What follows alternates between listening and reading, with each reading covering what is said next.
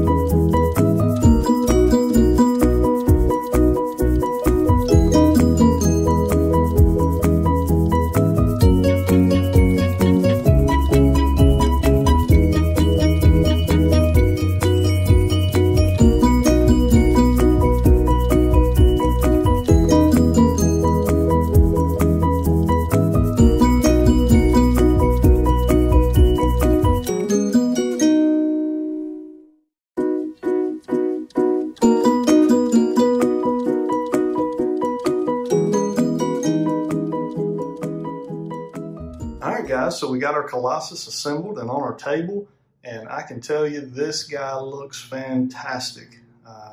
No other word to describe him. Just a fantastic piece that Sideshow has done here. This piece really means a lot to me because Colossus is one of my top 5 all-time comic book characters. Ever since I was a kid, he has always been one of my top 5, and early on in my adult collecting years, I had purchased a Colossus Kotobukiya fine art statue and messed around and sold the statue. I thought I was going to go a different route with my collection, sold the statue, and now that statue rarely comes available, and when he does, he's going for $500 or so, for a 1/6 scale. So when this Sideshow Premium Format came up for pre-order, I immediately jumped on it, and really happy to have it, especially now knowing that the exclusive version is a waitlist only. So let's talk about Colossus as we do with a lot of our statues and just kind of who he is and where he first appeared. So Colossus first appeared in Giant Size X-Men #1 from 1975. He was created by Len Wein and Dave Cockrum. He's first seen on the cover of #1. We received our first real look at him about midway through the book. He's working on the family farm, and his sister, who later on in time we figured out that that was Magic, his sister, but he did save her from a runaway tractor on the farm. And he revealed his powers to us there. It was the first time we was able to see him reveal those powers. His powers really revolve around his ability to turn his skin into a hardened steel-like substance. And obviously super strength and increased durability goes right along with that. So just a little brief synopsis of Colossus and who he is. Let's jump right on into taking a good close look at this statue. All right, guys, so we want to take a little more detailed look at our statue today. We'll start with the base and we'll work our way up. So the base, this was designed and intended to be a danger room oriented statue. That was the design on it. You can tell by the flooring. It has kind of a blue wash to the cracks of the danger room floor. The big spike ball, shards of metal that have been torn up or destroyed. One really neat feature and detail that they put on here that I didn't even know about until I was assembling him is right below his foot, there are 3 claw marks through that steel ball. So we can tell that's just a sign that Wolverine has been in this danger room with Colossus as well. So really cool design for the base. Would be nice if they kind of had that theme going forward with a lot of the X-Men that they put out. So we'll see. I know some of them have already come out. They've had Sentinel hands, and I guess that could still go with the danger room theme, as they could portray a Sentinel in the danger room. So that could work out as well also. As we move on up, and this is one of the brightest spots to me of the statue, are the sculpting of the boots and his upper suit, the underwear area, I guess you could say here, of the upper suit.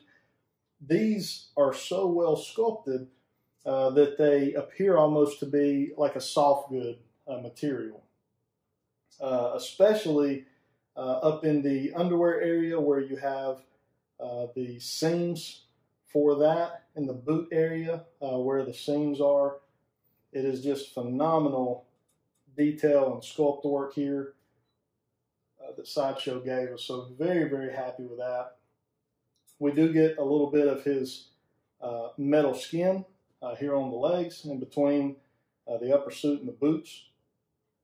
We have sculpted in seams in the metal, just like we would see in the comic book. One thing they did with the metal that I really like is it doesn't have a super, super shiny look to it. It actually looks a lot better even in person to me than it did in the promotional images from Sideshow. They've kind of put a gray wash over it, almost giving it a used or worn type of feeling. And it looks really, really nice. A lot of details in the curvatures of the muscles, the sculpting of the muscles. They added almost like some black wash into those areas. So it looks really fantastic. As we move on up, we get to the belt. He's got his classic X-Men belt with the X logo there. Looks really nice. The detail is perfection. The paintwork on this, again, I can't really find any flaws, as you would expect with an almost $700 statue. As we move on up, we get into the upper area of his X-Men suit. Again, the same type of sculpt work that we saw in the boots. We see here in the upper portion of his uniform, his X-Men uniform. Lots of detail. This is sculpted to follow the lines of his musculature. Looks really nice. They kind of did some almost like an orangey yellow to kind of show the definition there down his back. Looks really good. Moving on back around, we got his face. The face is classic Colossus. It's perfect.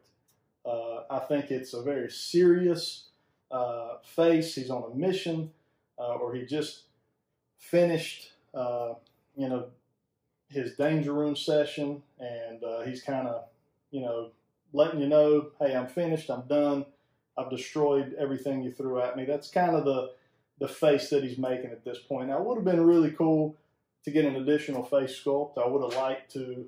I like a lot of times when we get kind of that serious face and then we get like a screaming face or an angry face, kind of in battle type face. So, you know, this is what we got. I'm okay with that. They decided it's from an exclusive standpoint to go with the Lockheed versus an additional head sculpt. So I'm okay with that. You know it going in, so it is what it is. But the face sculpt looks excellent. The paintwork is phenomenal. The hair is perfectly done. It's exactly what you would imagine Colossus to look like. The last thing we'll talk about is the exclusive portion of this statue. So it is Lockheed. Lockheed is a pet for Kitty Pryde. He has kind of been a staple in the X-Men mansion and around the X-Men for a while now. And they decided to throw him in. As we know, Kitty and Peter, who are better known as Colossus, they have their relationship that has been ongoing for years and has evolved into different types of relationships all the way up to, I guess, marriage at this point. But Lockheed, they decided to throw him in with Colossus. Since Kitty Pryde has really not gotten her own statue, you do get a portion of her in the Juggernaut statue that Sideshow has done. So it'd be cool to have her to go with this as well. So something to look out for if you ever find one of, you know, her on sale. That's kind of just an upper body, kind of from the shoulder up. It'd be cool to pick that up to be able to combine it with this statue also. So there's our Lockheed. Looks really nice. Lots of detail. He's very lightweight. I'll be honest, I'm not 100% sure what he's made of. I don't know if he is made of the same material as Colossus or if it's more of a plastic material, but he is extremely light, and he just basically sits on his shoulder via a magnet, and you just kind of fit him into place, and he just sits there. So he looks good. I like him. I like having Lockheed. That's kind of a really odd exclusive piece to go with the statue, in my opinion, but it looks really nice, and I actually like it even more now seeing it than I did when I originally pre-ordered the statue. So that's just kind of a quick look at our Colossus statue, kind of up-close look with some additional pictures in there.